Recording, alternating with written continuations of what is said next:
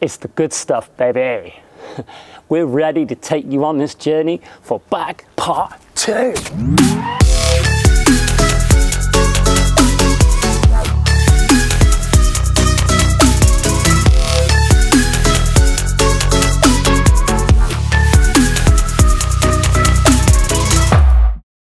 We've got new wheels, we've got drop suspension, and we have got red calipers.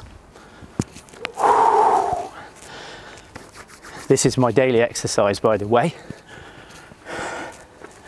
Now we've got that out of the way. It's all going to be about all the cinematic stuff, none of the whole before. If you haven't seen bag part 1, I suggest you go and check it out, because it's actually all about fitting and everything else. And the sound guys at AR Tuning who fitted it all up for me and everything they did, that's all in part 1. This is going to be the video that was missing from YouTube when I was looking. We're going to talk about what it does, we're going to talk about why I wanted to do it, we're going to show you the control facility, pros, cons, it's all in this video. Let's get the intro out of the way and we'll get rocking on it.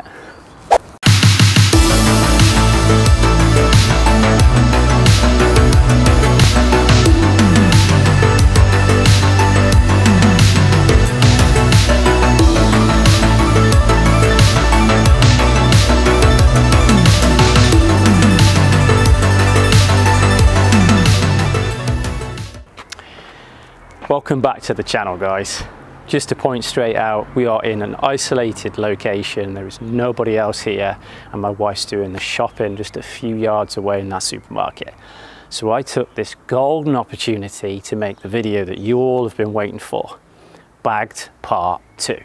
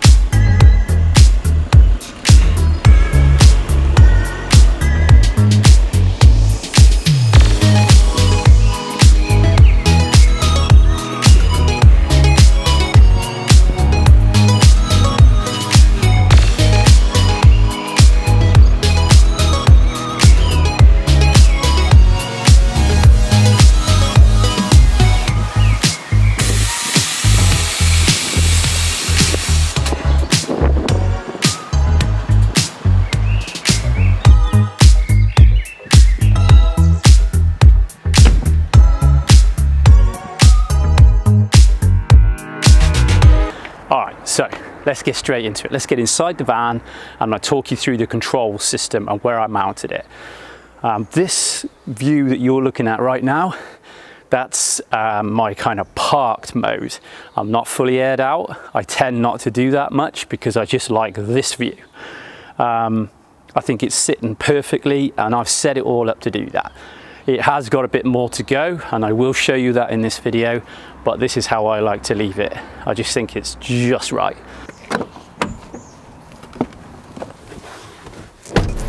Okay, so I'm sat inside the vehicle, engine's running, and I'm on preset low. Preset low is my parked height, as I explained earlier. It's set to 22 in the front and around 50 in the back. I think actually, if you see these lower numbers, actually I need to work on that slightly. When I did that, I must have had a drink. It's telling me I want 20 and 19, 46 and 45, so I think I did it on a, I don't know. I'll sort that out. It's very easy to sort that out and I'll show you in a minute. But preset low is my parked height. So when I want to drive away, typically when I start the engine it will do it for me, but I'm going to simulate that. If I push this center button 3 times, we've just aired up to preset right. This is the height I daily drive at.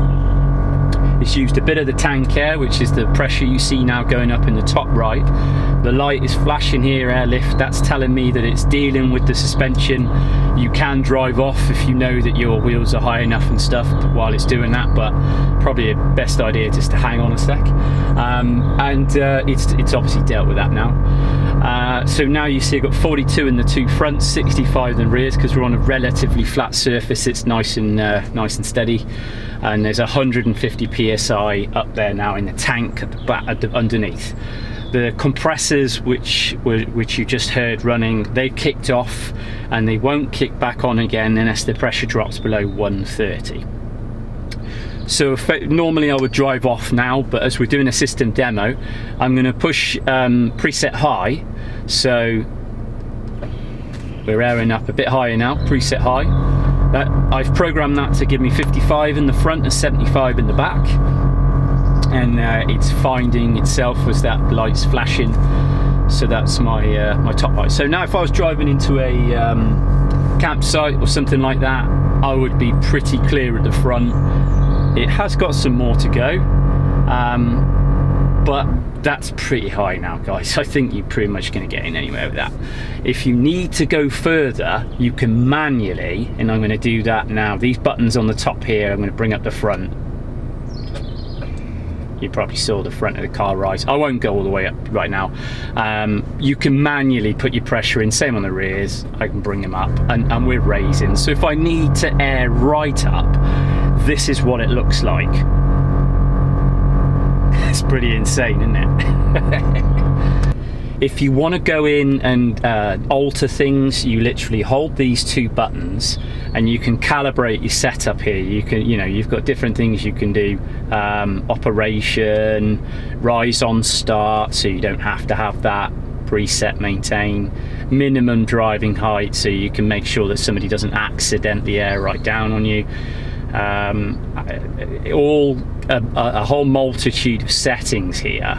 Calibration as well, I think I mentioned that already. It is pretty easy to understand. You can tell it whether you've got dual or single. Obviously I've got dual. But when it comes to actually setting up what you want your heights to work to, you basically program, like now I've done something manually here. Let's say I wanted this to be my preset high. I'm pumping up the right hand side so that I've got an even amount, and I'm going to drop 87 in the rears. All I would do now is push and hold the desired button, and it will store those heights, and then basically that becomes that function. So you've got your stored height. So it's that simple to set it up how you want, which is why I went with Airlift, as I kind of read into that, and I was able to get that information off YouTube on some exotic cars and stuff. But yeah, it's really quite easy to program. What I'm going to do now is I'm going to show you the levels that this system can go to. So first of all, this is aired out.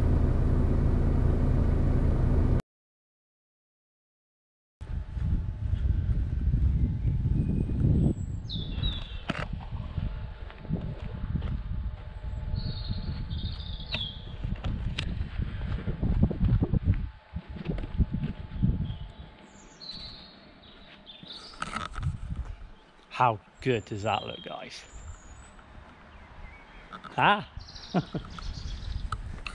This is preset low, how I have it set.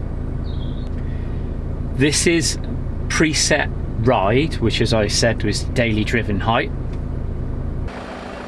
And that's preset high. So that's where I've got mine set. So if I need to just pull onto a campsite, or down to a beach path, or anywhere where I've got some problems ahead or an uneven road, touch of a button and you're cruising like that.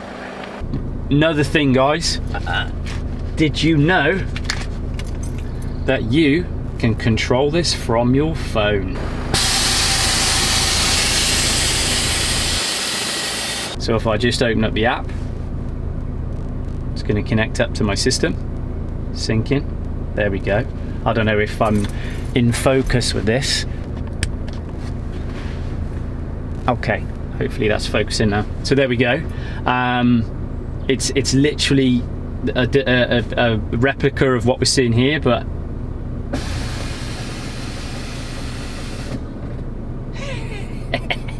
how cool is that, guys? You can put on a show when you're not even in the van.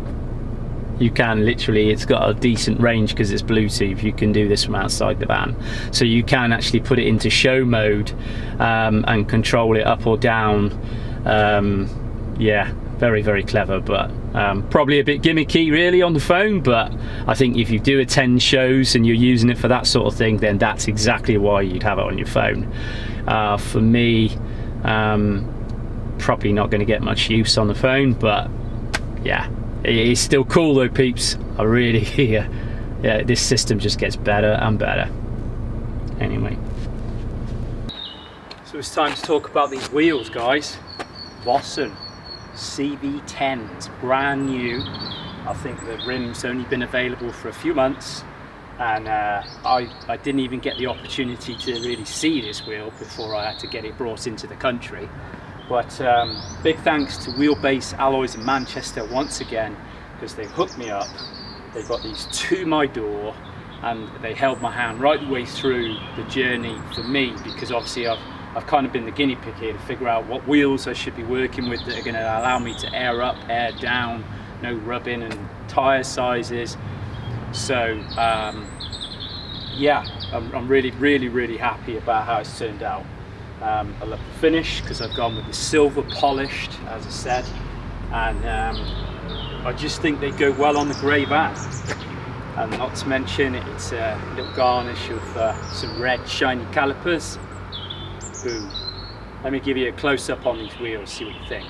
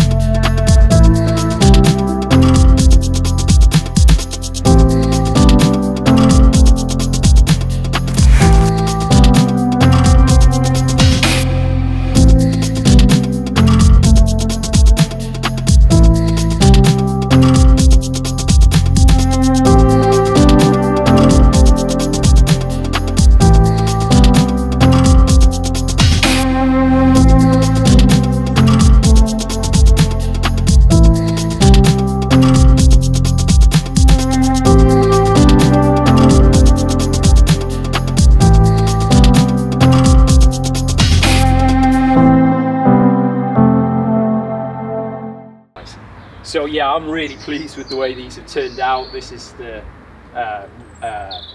preset low we're sitting in at the moment, I think. Actually no, this is aired out, sorry. And yeah, the combination of the polished silver with the metallic grey, that's just how I pictured it. And I've put a little sprinkle of some colour in those wheels now. Never thought I'd have time to paint the calipers, guys. But with this lockdown and the caliper paint, look, I got red calipers. Anyway, they do look good, so job done, tick. Yeah.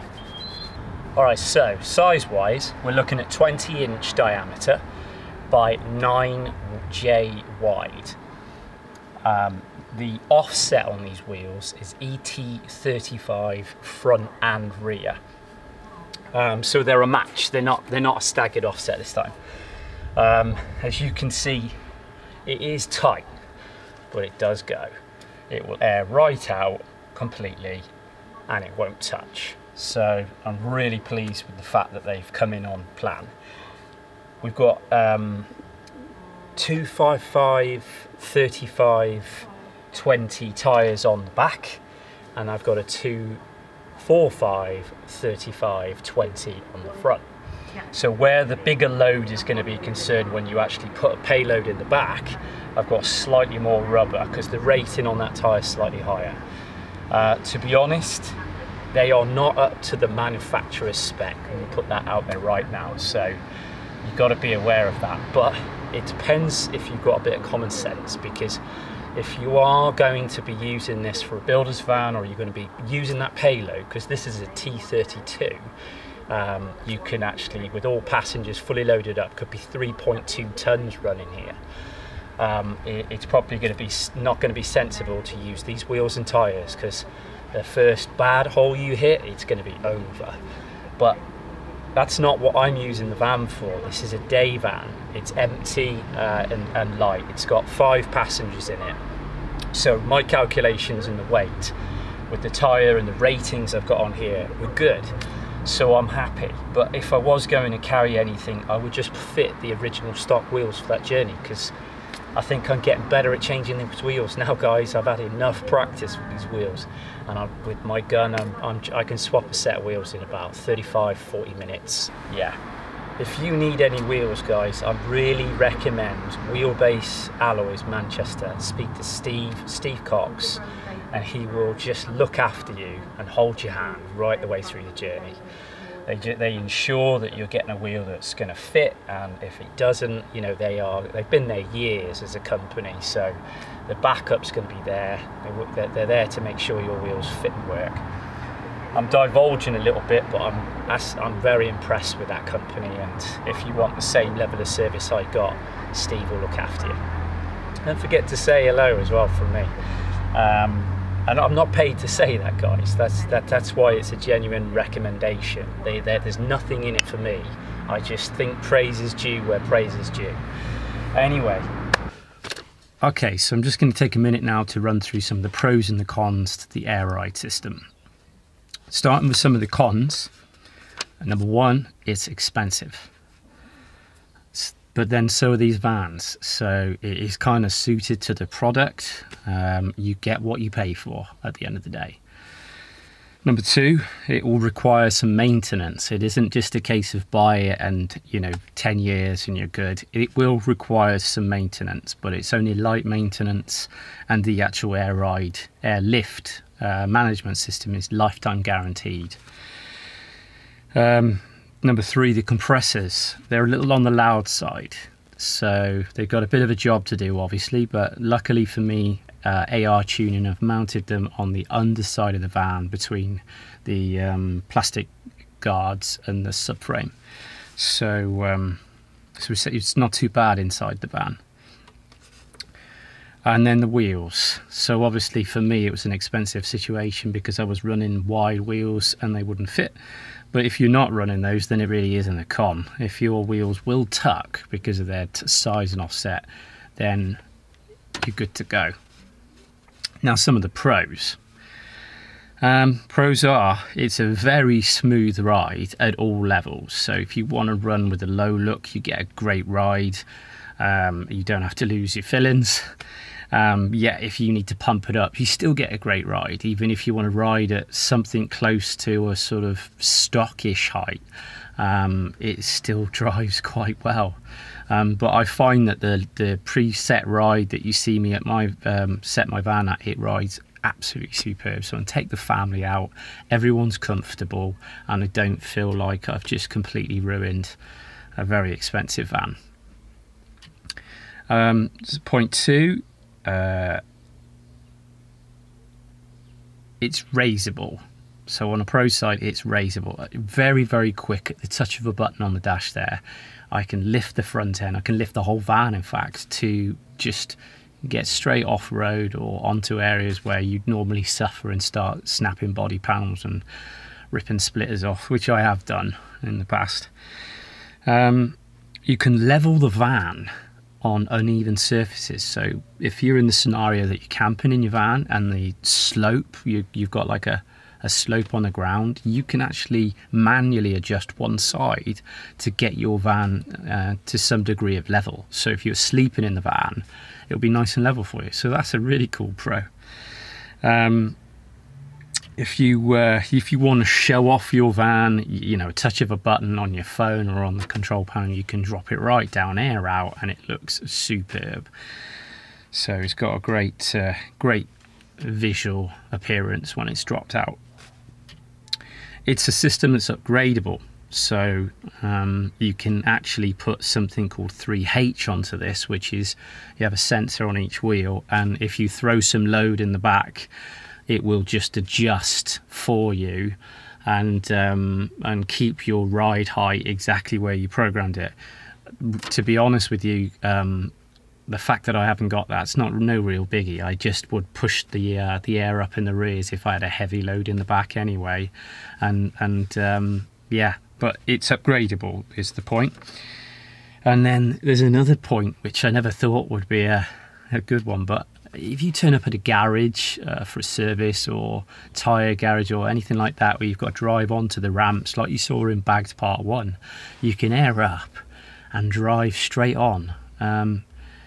Being that I've modified a few cars over the years, I've had situations where, you know, you've got to put several blocks of wood down and one of them slips away and anyway, touch of a button you can air up and drive onto these ramps. Or my trolley jack, it won't fit under the van if I were to be on my coils, but you know, you have to use a smaller jack to lift that or drive onto a block of wood, but I just air up and then push the trolley jack under and it's up.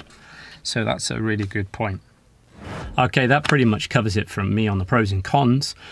It's time to hand it back to me.